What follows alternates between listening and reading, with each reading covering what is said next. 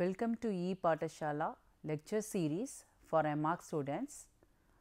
The main topic is sustainability and green building material. In this we are going to look at embodied energy of different building materials, embodied energy of different building materials and low energy building in the industries. In the last session we have seen extent about LCA and LCEA, that is life cycle analysis and life cycle energy analysis. Here we are looking at embodied energy. What is the difference between LCA and the embodied energy? LCA, which integrates or represents a cradle to grave of an life cycle of the materials, whereas embodied energy, it is the total energy which is required for the extraction of the material, processing this material, manufacturing the materials and delivering these materials to the site. That is nothing but cradle to grave life cycle analysis is LCA, cradle to grave energy analysis is nothing but it is called embodied energy. In a short nutshell, embodied energy is the energy used in the buildings. It can be energy consumptions like which produces carbon dioxide, again it contributes the greenhouse gas emissions which again lead to the depletion of the ozone layers. So, we need to cut down these consumption of these carbon dioxide emissions in the buildings, which is again an indicator for the overall environmental impact rating for the usage of building materials and systems in the industries. Embodied energy, many people will have a wrong thought. It is available energy or it is the energy it is produced. People always refer it as energy available or inherent in a product. For example, the energy recovered by burning a product, it can be also called as cumulative energy demand, that is nothing but the sum of the energy which is inputted in the product system for the energy. But embodied energy, these kind of understanding of energy inputs and the product system, it is not correct. It is nothing but it is a electricity generations which is connected to a distribution network and also to the high voltage national grid. The manufacturing process which included in the embodied energy, for example, if we look at the processing of the timber right from cutting down the tree and removing the parts of the wood and the woods into various required sizes, and these sizes of the wood it undergoes to a various seasoning and it can be used in the manufacturing of the doors, usage of construction of the doors and the windows, which has much higher embodied energy when compared to a country wood locally used by a vernacular buildings. And the energy which is employed in new constructions, it always increases 10% in every year, which we have seen in the life cycle analysis, and also it is similar in terms of the embodied energy.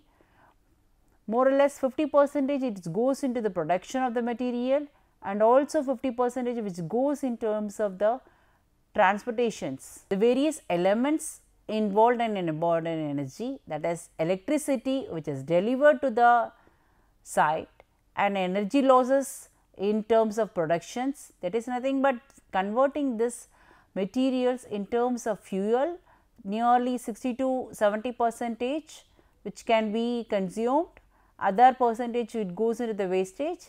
Similarly, the transportation and I repeat transmission and the distribution losses is nothing but fuel extraction, processing and the delivery. The various elements of the embodied energy, the processing, the heat, transport, feedstock. Feedstock is the fuel which is used in the situation where they are not directly oxidized, such as oil and gases in the plastics, the carbon in the cokes and so on.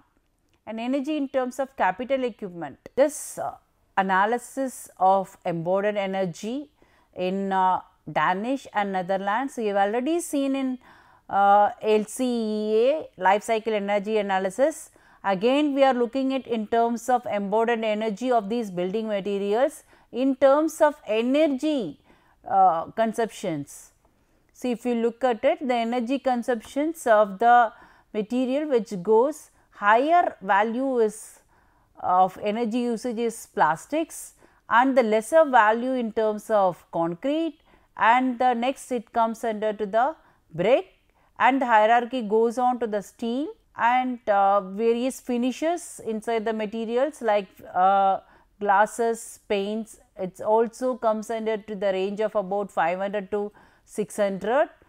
And if you look at it in the Syrah 95, it comes around at the value of about 158 and other indigenous or imported materials.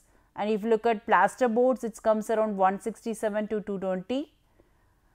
In the wet process, it gives a value of 174. In the dry process of the material, it gives 106. With the several recommendations, we can identify the proper embodied energy of the materials and identifying the appropriate materials used in the building materials with the in terms of lesser energy productions. So, now the question arises to us when we have seen the previous chart of Danish and then other one.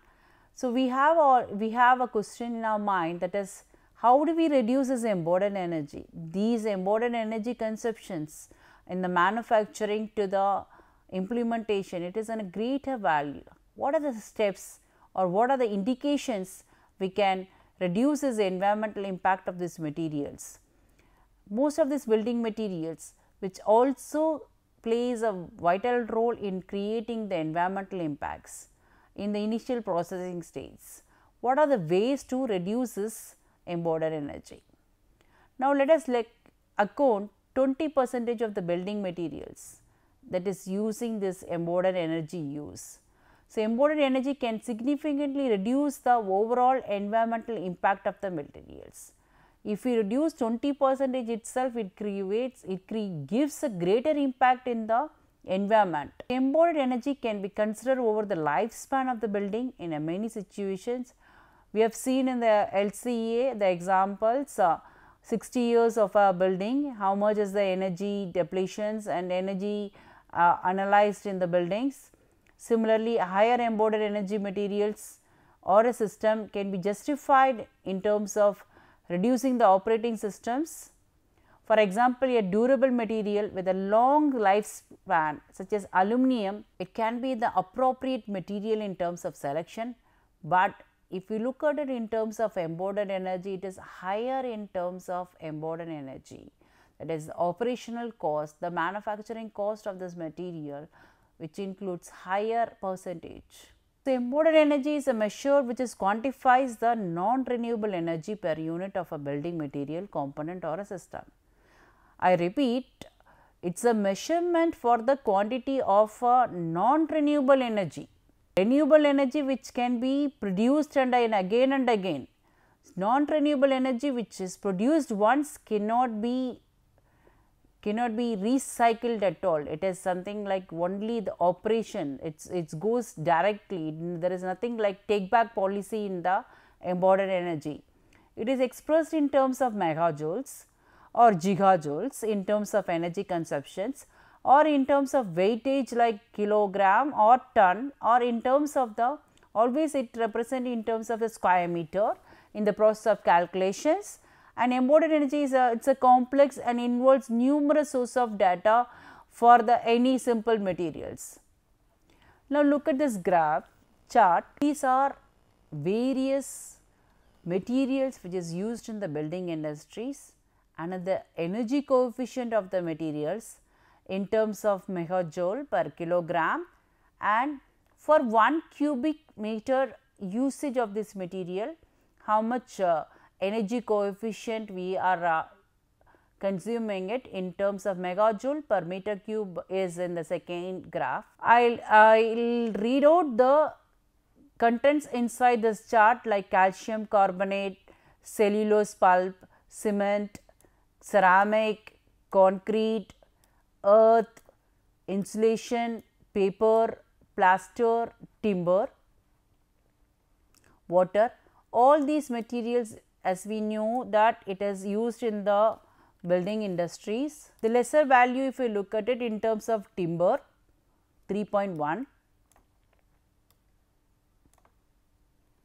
and the more lesser value is 0.22 for earth. If we use the earth, it gives a very lesser energy value. Less than 0.22, there is another component we have as a clay. If we use clay, it gives a much reduction in terms of energy usage. It is 0.1, it gives a value.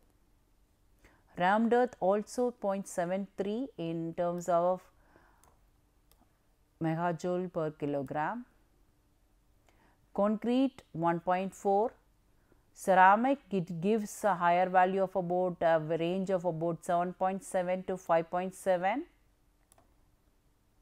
10.4 goes only for the usage of cement and fiber cement boards. So, if we use stainless steel, other materials like steel in terms of structural components, which gives a range of about 35 to 50. So, in this chart we can understand that with various building materials, the steel plays a higher in terms of megajoules per kilogram, that is in terms of consumption. Next is ceramic material, and also in terms of usage of binding material like cement. The lesser materials we have seen is the clay or the cement, that is a rammed soiled cement, and timber also to an extent of about 3.1. Now, look at the value in terms of per cubic meter of usage of these materials. It will be similar only. For clay, again it gives 45 gigajoules or megajoules per meter cube. Earth straw is 360, and again the higher goes into a value of 3,95,540, 2,81,820 in terms of energy usage in the building. The next it comes under the cement, 20,280 megajoule per meter cube of energy it is used, and ceramic materials also like 13,880 and 12,830 megajoules per kilogram or per cubic meter. And timber, if you look at the value is more or less it shows a very constant factor of about 1000 to 3000 or 4000 is the value it goes into the value, and the higher is like 3 lakhs to 2 lakhs it is the steel, and all the earthen materials it ranges from starting minimum from 40 and goes up to a range of about 2000, and concrete 2000 to 3000, and ceramic 13,000 to 12,000 range it goes on, and cement it plays on higher value of about starting from 1000 it goes up to 17,550. So, with this analysis, this table of energy coefficient, we understand very clearly usage of earthen material, that is nothing but the vernacular materials available in the site, and provides greater energy consumptions, that is reducing the energy coefficients and embodied energy reductions, which gives a good social environment or good community to the sustainability, and the life cycle energy analysis of the material also, which provides a higher value, which again imports a healthy living environment. Usage of materials like man-made factors like cement and galvanizing the materials, refracting these materials like polishing it, ceramic materials which gives a higher values, and the amount of usage of steels, though it may gives more of recycling process, but the energy imported in that and the embodied energy associated with in terms of steel and concrete, which provides a higher value in terms of emission of gaseous substances and also in terms of recycling value and a lesser content. Lightweight materials will reduce lower embodied energy than heavyweight materials, but in some situations lightweight construction also will result in a higher energy usage. For example, to heat any surface, we require the overall energy like air conditioning unit, all this operational energy which provides higher in terms of the value. When selecting the building materials, their embodied energy should be considered with respect to the durability of the building materials, that is lifespan of the building materials, the quality associated with in terms of greater extent, and how easily these materials can be available, and these materials can be separated. The materials can be used by locally, and these materials can be recycled in constructions, and by specifying the various standard sizes of the materials and to minimize the waste. This is the main factor in construction industries. If we avoid the waste, more or less 10 to 12% we are consuming the energy, and selecting the appropriate materials which is manufactured using renewable energy resources plays a vital role in terms of reducing the embodied energy. Now, look at this graph. It is similar to the life cycle analysis we have seen already. That is, we are going to look at the input and the output of the materials. The input, if you look at it, other factors like energy, we have virgin resources. Virgin resources is the naturally available materials. They are like, for example, if you are quarrying it from the stone from the mountain or a clay from a earth, similarly that is nothing but the virgin, that is the material which is available in the site. And recycled resources, it is need not to be a virgin resources, it can be from anywhere and we can use it in the materials, building industries. So, these are three factors which is considered as an input in the cycle.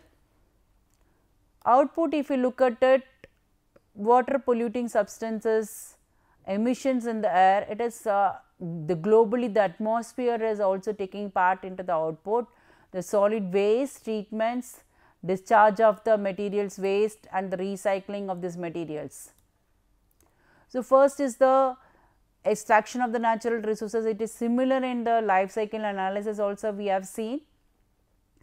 Transportation of these materials, production of these materials from the site, or either it is from the manufacturing from the companies, and from the manufacturing unit again it goes to the transportation part, so that it goes to various dealerships, various showrooms for the people can choose the materials and can use it in the buildings, and the transportation of these materials to the various outlets. These manufacturing products again it goes into the distribution of these materials into the various places, and consumption of these materials and utilization of the materials, and again it goes to the transportation which goes to the site for the constructions, and then recycling, that is after 60 years the materials, whatever the left out materials in the buildings which can be recycled, and this can be transported again or it can be disposed by the municipal waste and everything. This is a typical product systems which is used in a life cycle assessment, and we have seen the embodied energy associated with the in terms of life cycle assessment in input and the output. In the input we have seen energy, virgin resources and the recycled, and the output water, emissions in the air, solid waste and the recycle treatment. And reducing this embodied energy by selection of appropriate materials and analyzing the durability, that is the strength of the building material, that is passive building materials to a sustainable construction, and use of locally available materials and using the recycled materials in a well efficient manner will reduce the embodied energy, and standardizing the sizes in the constructions and to minimize the amount of waste. In this way, we can reduce the embodied energy. In the embodied energy, we can see various aspects of analysis in terms of design in architecture and also the material usages, the manufacturing part of it, and the distribution percentage, and assembly on site and in use 83 percentage, refurbishment and demolition. In this pie chart, if we look at it, the light blue, that is 83 percentage, which goes into the credits of the manufacturing of the materials or the usage of the materials, that is maroon,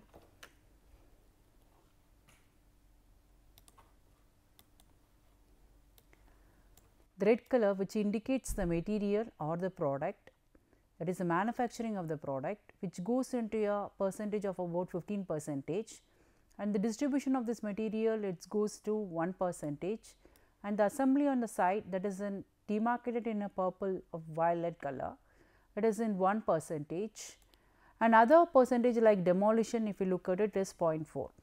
So, usage of the material which credits major percentage in terms of energy, that is nothing but 83 percentage, and next comes to the 15 percentage for the manufacturing thing. Here we can understand that in design aspects and the other analysis plays a very minimal role in terms of energy of embodied. The material production and the assembling of these materials, usage of this material categorized to a greater extent in terms of executions. Similar graph, if we look at it, for example, the usage of various materials in the embodied energy, which we have seen already in terms of megajoules per meter cube and then gigajoules per meter cube. But here we represent it in terms of the usage of the gigajoules. If you look at it in current building industries, like various materials we have seen like plaster, stone, clay, mud, ceramics, concrete, plastics, timber, copper, aluminum, stainless steel. In this widely used material is one is steel, which is higher in terms of embodied energy, and plastic to one into all consumer products and also in the building industries in terms of furnitures and other interior furnishing materials. It also comes under between 100 to 150 embodied energy, and the next comes is the major one, which is there is no substitute in terms of replacement of the techniques, the concrete, which categorize about 200 to 220 embodied energy, which plays a very higher value in terms of energy usages and in terms of production and in terms of executions.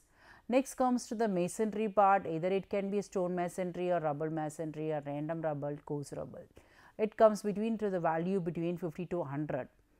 And other minimal values goes only for the stone, because it is excavated from the site and then dressed it and then used with the binder. The ceramics also plays quite a good number in terms of embodied energy. If you look at it, it is 50 to 100. So, in this chart we understand that steel, concrete and plastic, they are the major elements which is used in the building industry, which is also have higher embodied energy. Now, we look at the examples of energy usages in USA. 5023 megajoules which is used in per square meter. Among this pie chart, if you look at it, the construction which is represented in the pie chart here, and site work which is represented here, site work is 9 percentage and doors are represented 20%. Finishes is represented here. The finishes categorized to an higher value of 27.27%, and equipment HVAC also to an higher extent. Concrete is shown in a complete representation of hatch like this, black patches. So, hence we will understand that not only the concrete plays a higher embodied energy, here in terms of energies it goes in terms of finishes and the interior elements. We will see a next chart which give the entire picture very clearly. So, here the various representation of interior elements chart is given here. The blue color, it is the partitions which is used inside the buildings, and the red which is used in terms of interior doors, it is given 3%, and the wall finishes, various wall finishes in terms of cladding of tiles or using wallpaper or by using panelings, it is categorized about 7%.